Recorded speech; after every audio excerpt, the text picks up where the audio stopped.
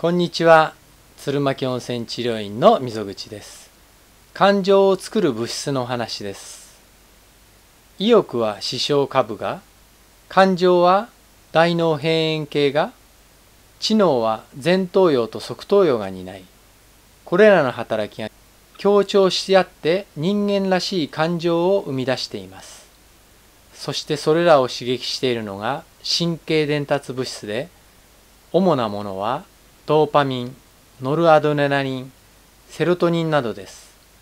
脳幹の A 系列から出ている A 重神経は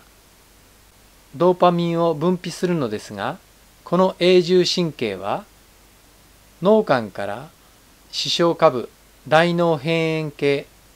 前頭連合野と側頭葉へと伸びる神経系だけを通っている特異な神経です。ドーパミンは快感を強くもたらす物質で、これら通り道の脳の各部に快の刺激を与えながら人間らしい情動を作っているわけです。ドーパミンが分泌されると、心地よくくつろいだような気分の快感を生じますが、強いエクスタシー的な快感ではありません。そのため人間ではやる気の元にもなっています。ノルアドレナリンはこのドーパミンを酵素によってちょこっと変えるだけで作られるものですが、怒りのホルモンとも言われるように、怒っている時に大量に分泌されます。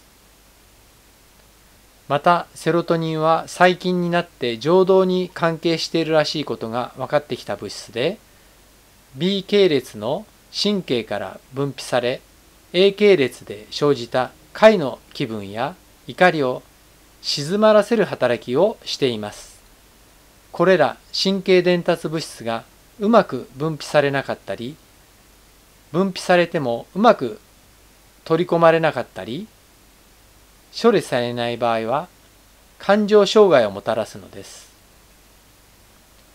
統合失調症にはドーパミンが、セロトニンはうつ病と関係していることも分かっています。